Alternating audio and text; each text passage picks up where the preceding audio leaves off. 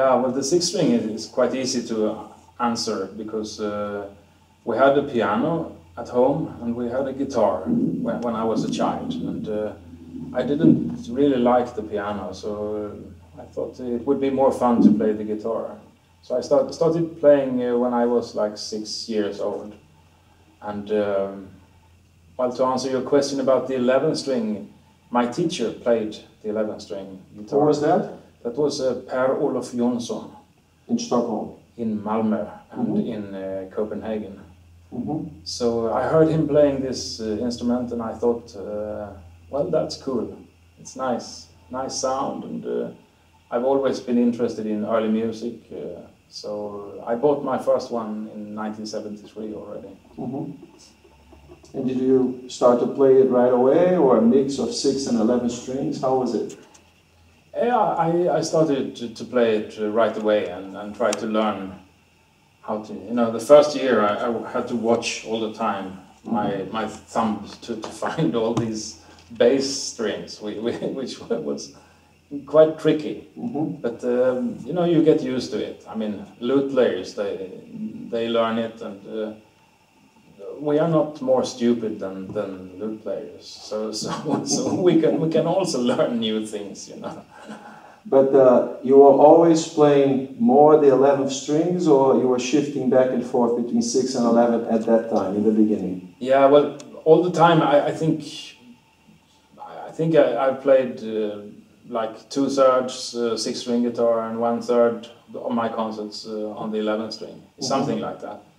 But like here in Koblenz, if I go to a guitar festival, I think it's much more fun and much more interesting if I bring an instrument that not everyone else is playing.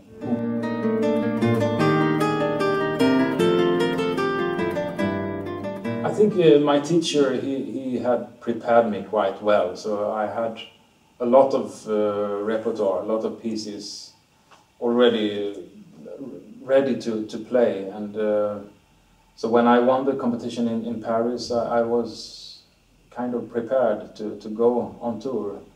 But I was extremely lucky, actually, because there was a guy from the Swedish radio making interviews and things about the competition in Paris. So the next day, after I won the competition, it was in the news, radio, television, newspapers, everywhere in Sweden was the news that wow, that we have a Swedish guitarist who won. They call it the World Championship sometimes, and like that, you know. And it was a big thing. And then I was contacted by Deutsche Grammophon, and which was also very good for me, of course. I understand that first recording went the top of the charts in Sweden as well. It was even, I was even before ABBA. Really? Yes, which made me really proud. So you went into the pop charts? Yes, I was. I think it was like number 5 or 6 in the pop charts. Playing Bach, Söllscher? Yeah, that's the way to do it. You know. That's great. Yeah. And so immediately after that you started to tour, and then your career took off? Yeah, exactly.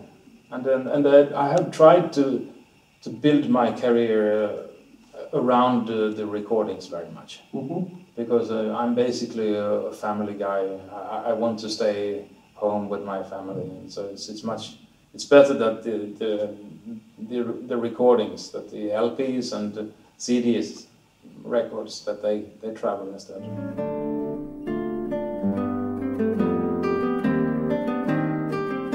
Maybe everyone says this, that I never practiced that much. But I have to say the same. I tried, the first year after Paris, I tried to practice 4 hours a day, and I got completely crazy. It was terrible. So I think it's of course, it's much better to practice 2 hours and really be 100% focused. But what happened when you say it was terrible? What was terrible about it? The last hour I was just looking at the clock, waiting for it to finish, because I wanted to go to the golf course instead. What I do, I practice very slowly Mm-hmm. to reduce all the not necessary movements. Mm-hmm. And I think we are doing a lot of unnecessary movements when we play. And if we can reduce these, I think we can make life much easier.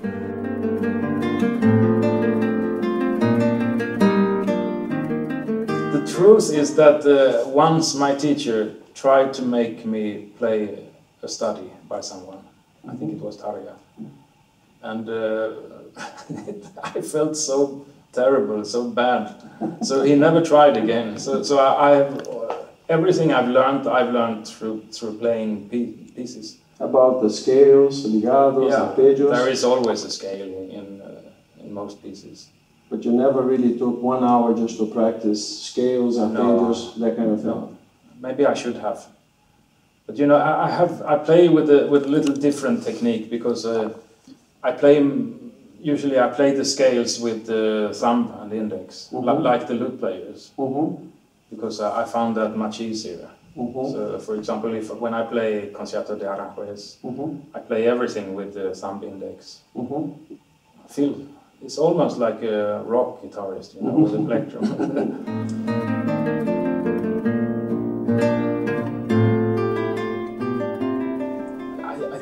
Actually, I used to, for recording, I usually worked like a year or so. I really prepared my recordings in a very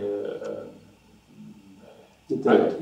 Very detailed, really, because I know when I'm there. I mean normally it's quite expensive to rent the studio or church or whatever, and normally I did all my CDs in 2.5 days, and so I had to be able to play every note, really to play the pieces without making too many mistakes and so on. So I usually prepare a lot. The recordings I like most are the ones where I really learned the piece for the recording, because it is a little bit, sometimes I get bad habits if I play a piece in concert too many times. I try to make new things and things that are not, well, maybe to catch the listener, to catch the audience, and to play in front of a microphone is a little bit different.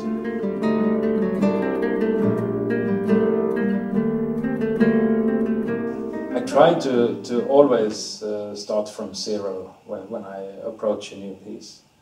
Really not to just to try to, when I start playing, to just... So you don't have a preconceived idea. You approach it with a fresh mind. Yes, I think that's much more fun. And well, normally after a while it works. And has it happened to you that you recorded something 20 years ago and then you approach it today, you say, I want to do everything different?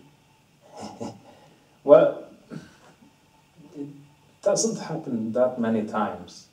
I think maybe I see it that way, that the old recordings were made by a young Göran Söllscher, and now now I'm 60, so of course it would be very strange if I would do it the same way now. But the old ones are documents from. I did my best for each recording, and normally for most of my recordings, I have no problems listening to them. Sometimes it's like listening to another person, but sometimes I like that person also.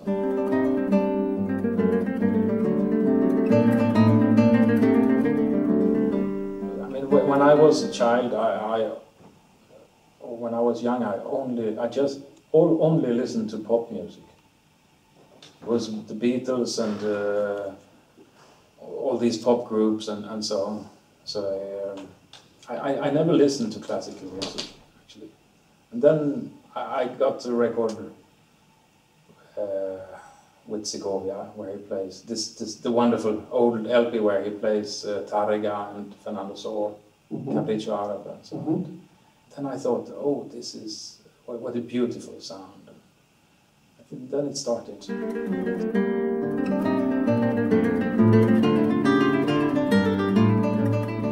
Maybe I try to keep my music always quite clean.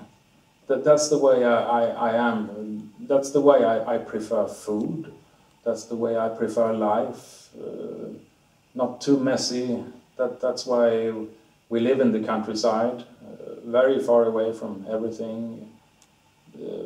Well, not too far away from a golf course, of course.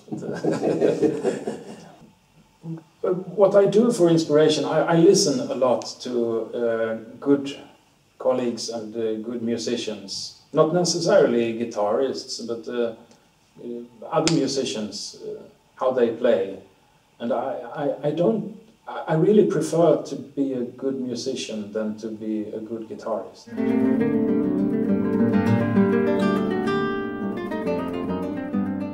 Absolutely sure that I would not be here if Segovia would not have played all his concerts and things like that. So I can thank him for my life as a musician. And what was his influence on you, if at all? He had an influence on everyone because he had such a great love to music, and he expressed that through his amazing guitar playing. And I mean, to have the sound he produced and his self-confidence, which made him play concert after concert with the best result. I think it's amazing, and the energy to learn new pieces. And I mean, we cannot tell how many pieces he premiered over the years. And I think when people say that, oh, he didn't play enough contemporary music and he didn't blah blah blah and do this and this and this, I mean, he was one person, and he was traveling. If he would go to America from Europe, he would have to sit a week on the boat. I mean, how much can one person do, actually? I think he did much more than anyone else for the guitar.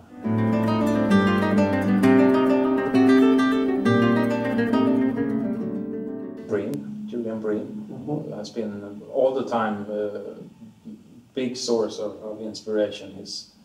This incredible energy that he has, and his way of treating the guitar with different kinds of sound is just amazing, I think. And my teacher, Per-Olof Jonsson, was also inspired me very, very much, because he had the vision that we should play good music in a good way. We should not depend on what is possible to do on the guitar. We should not be a slave under the guitar technique, but we should have an idea of the music in our brain, and then we should make the technique do that. And that's how I still work, actually. One big advantage of being at a record company like Deutsche Grammophon is, of course, that they want people to play together with the other artists at Deutsche Grammophon. So I mean, I was able to play and to record with musicians I would probably never have met otherwise. Maybe the greatest one is the violinist, Gil Shahan, who I think is one of the top 3 violinists in the world. I mean, he's such an incredible musician.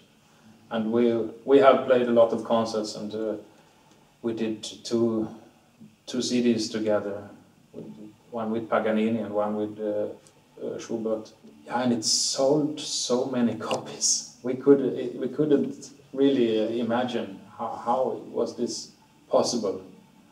It sold like, and we found out that it sold a lot of copies in South Korea.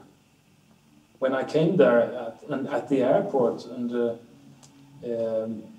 I asked the taxi driver on the way into the hotel to, do you know any music by Paganini? And then he sang to me one of the pieces from Gills and my CD. It turned out that piece had been the theme, the music to the most popular soap opera in South Korea. Mm-hmm. So everyone knew this piece, and that's quite fun. So, but to play together with musicians like him, or with Jiang Wang, a fantastic Chinese cellist, or Orpheus Chamber Orchestra in New York, where I recorded some guitar concertos with. I mean, of course, that's a big inspiration for me, and also a big challenge, because to play Schubert with Gil Shahan and play maybe a piano part, you really have to do it well. Otherwise, he would say, "No, I get a piano player instead." Mm-hmm.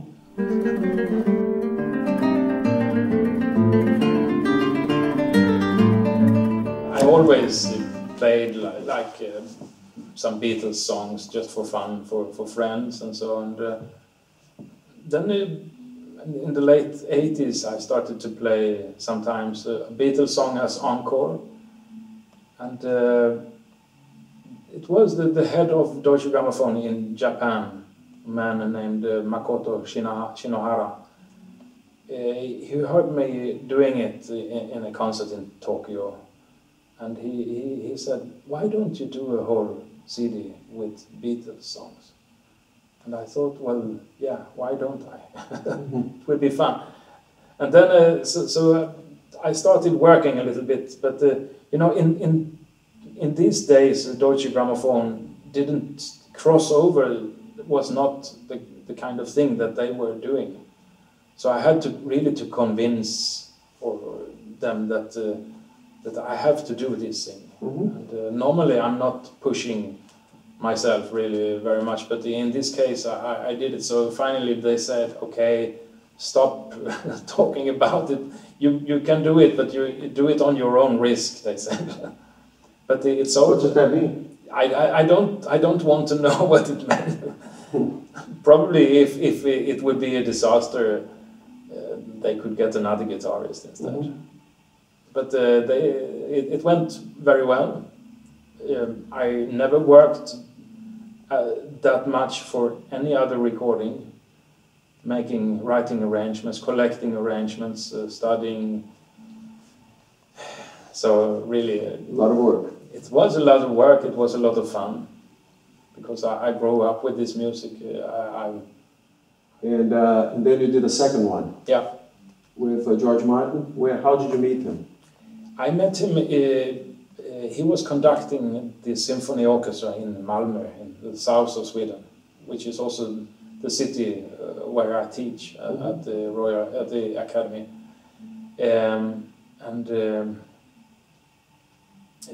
They were performing, of course, Beatles songs with the symphony orchestra, and he was conducting. And then, like a week or so before the concert, well, they wanted me to join in and play some. Then he sent me his guitar concerto, 3 American sketches, which I think John is the only one who has the music also, because he recorded it with a string quartet. And so I learned it very quickly, and we played it in the concerts, and we became very good friends. And a